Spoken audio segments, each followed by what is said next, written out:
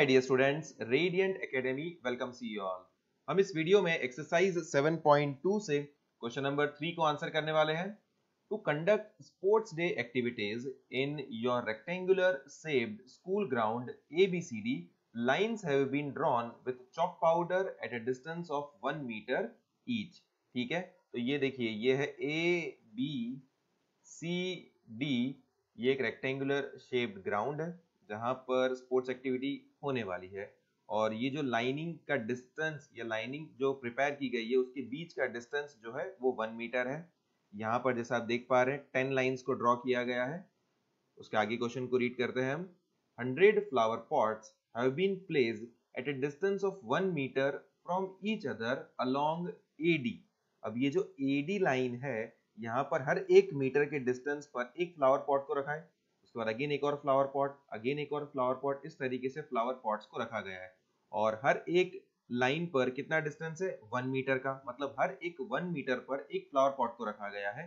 तो वैसे 100 flower pots को रखा गया है.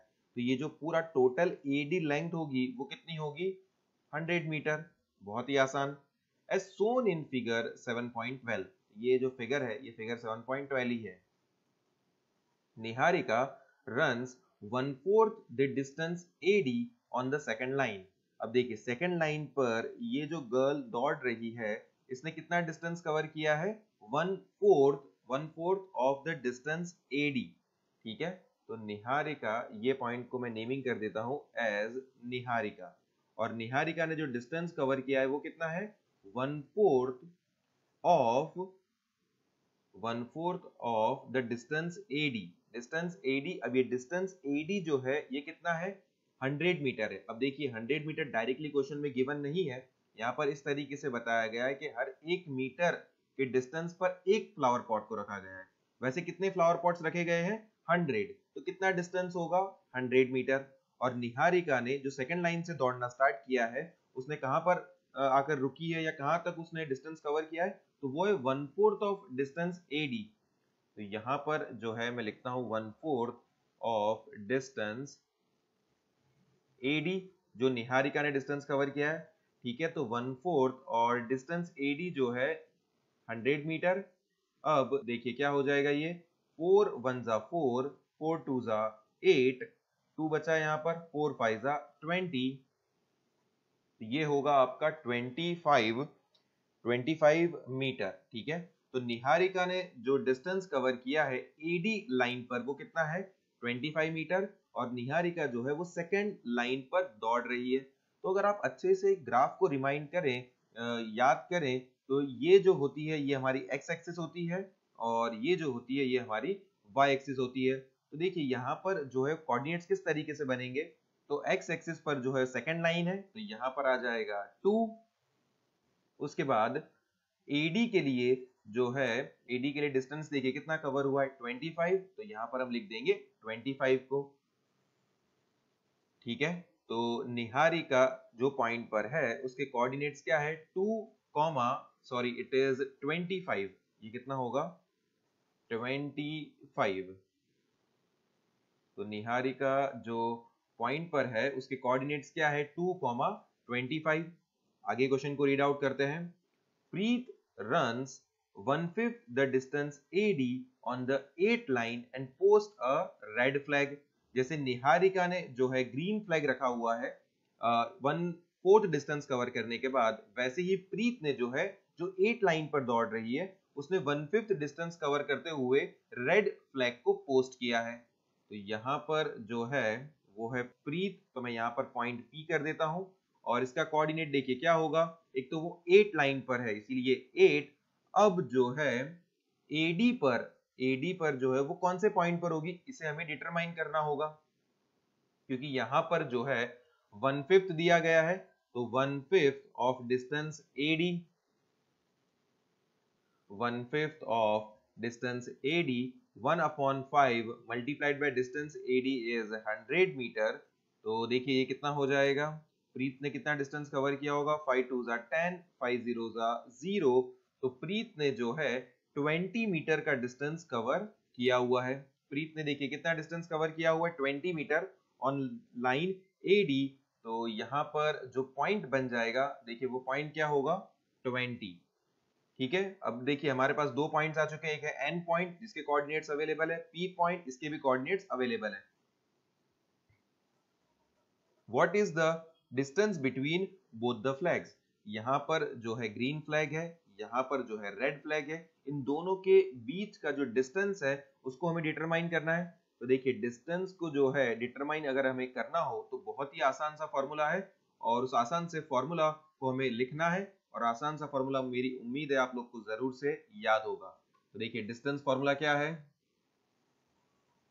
डिस्टेंस फॉर्मूला होता है आपका square root of x2 minus x1 the whole square plus y2 minus y1 the whole square. देखिए ये हो जाएगा आपका x1 y1, ये होगा आपका x2 और y2। चलिए वैल्यूज को इनपुट कर देते हैं। अब हम x2 की जगह पर देखिए कितनी वैल्यू आएगी, x2 की जगह पर है 8, x1 की जगह पर आ जाएगा 2 the whole square plus y2 की जगह पर आ जाएगा 25 और y1 की जगह पर आ जाएगा 20 दी होल स्क्वायर। अब इसको सिंप्लीफाई करते हुए हमें जो वैल्यू मिलती है 8 minus 2 is 6 square, 25 minus 20 is 5 square. तो देखिए स्क्वायर रूट हमें कितना मिलेगा, 6 का जो स्क्वायर है वो है 36, 5 का स्क्वायर है 25, 36 प्लस 25 देखिए कितना हो जाएगा, स्क्वायर रूट ऑफ 61। तो यहाँ पर जो डिस्टेंस हमें मिल रहा है वो डिस्टेंस कितना है, डिस्टेंस है स्क्वायर रूट ऑफ 61 मीटर। ठीक है, अब आगे क्वेश्चन को रीड आउट करते हैं। हमने डिस्टेंस को डिटरमाइन कर लिया है। If Rashmi has to post a blue flag exactly halfway between the line segment joining the two flags, where should she post her flag? ठीक है, अब रश्मि नाम की एक लड़की है जिसको क्या करना है, ये जो लाइन सेगमेंट है इसके बिल्कुल सेंटर पर ब्लू फ्लैग को पोस्ट करना है, बिल्कुल सेंटर पर। और उस सेंटर जो पॉइंट होगा उसके कोऑर्डिनेट्स को हमें डिटरमाइन करना है। इसके जो कोऑर्डिनेट्स होंगे उसको जो है हमें डिटरमाइन करना है। तो देखिए आ जाते हैं हम यहाँ पर न्यू पेज पर। तो न्यू पेज पर हम आ चुके हैं। देखिए ये जो क्वेश्चन है इसको मैं यहाँ पर लेकर आ चुका हूं। अब जो है सेंटर पर जो पॉइंट, तो मैं यहाँ पर सेंटर पर एक पॉइंट को मार्क कर देता हूं। लेट सपोज कि वो जो सेंटर पर पॉइंट है वो ये है, और यहीं पर जो है ब्लू फ्लैग को जो है रखना है। ठीक है, अब ये पॉइंट को हम नाम दे देते हैं R क्योंकि रश्मि है। ठीक है, अब इसके जो कोऑर्डिनेट्स है उसको हमें डिटरमाइन करना है, इसके जो कोऑर्डिनेट्स है उसी को हमें डिटरमाइन करना है। और रश्मि ने जो है ब्लू फ्लैग को पोस्ट किया है बिल्कुल सेंटर पर। तो बिल्कुल जब सेंटर पर पोस्ट किया होगा तो ये जो लाइन सेगमेंट जो है वो एग्जैक्टली दो हाफ में डिवाइड हो चुकी होगी। तो इसका जो रेशियो बना होगा वो कितना होगा, m1 और m2 क्या होगा, एग्जैक्टली 1:1। और अब जो है यहाँ पर हम सेक्शन फॉर्मूला का यूज करते हुए ये जो R पॉइंट के कोऑर्डिनेट्स है उसको हम डिटरमाइन करेंगे। तो चलिए सेक्शन फॉर्मूला को जो है अप्लाई करते हैं। सेक्शन फॉर्मूला, ठीक है, सेक्शन फॉर्मूला क्या होता है आपका, m1 x2 plus m2 x1 upon m1 plus m2, और यहां पर होगा m1 y2 plus m2 y1 upon m1 plus m2।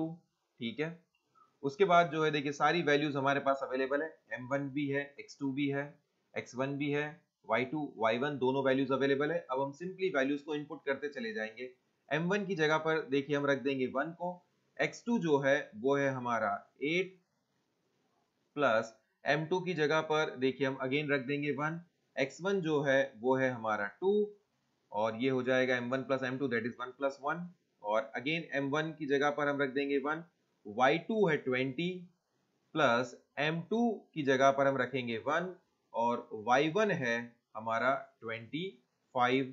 उसके बाद again m1 plus m2 that is 1 plus 1।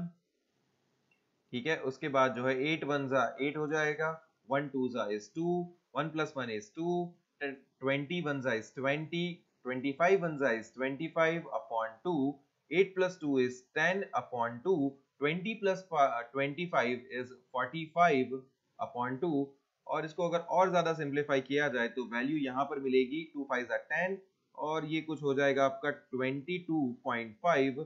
तो जहां पर रश्मि जो है ब्लू फ्लैग को पोस्ट करेगी वो पॉइंट कौन सा होगा, एक्स एक्सिस पर होगी 5th लाइन और वाई एक्सिस पर होगा 22.5 मीटर। मतलब एडी जो लाइन है वहां पर 22.5 मीटर होगा, और जो आपकी कौन सी लाइन है, ए बी जो लाइन है वहां पर रश्मि जो है वो कौन सी लाइन पर होगी, 5th लाइन पर। तो देखिए इस तरीके से हमने स्टेप बाय स्टेप पूरे क्वेश्चन को स्टेप बाय स्टेप पढ़ते हुए बड़ी ही आसानी से आंसर कर दिया है। I hope and I know आपको जरूर से ये वीडियो अच्छा लगा होगा, और अगर अच्छा लगा है तो जरूर से चैनल को सब्सक्राइब, लाइक और शेयर कीजिए। नोटिफिकेशन के लिए बेल आइकन को प्रेस कीजिए। Thank you for watching.